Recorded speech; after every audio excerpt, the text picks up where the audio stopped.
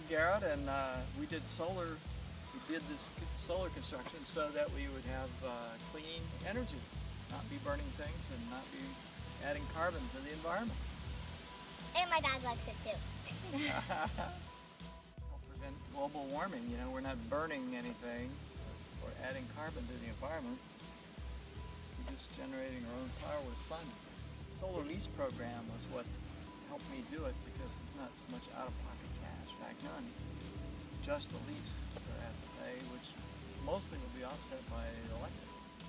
It went pretty fast, and when they put the solar panels in, they were done in a day.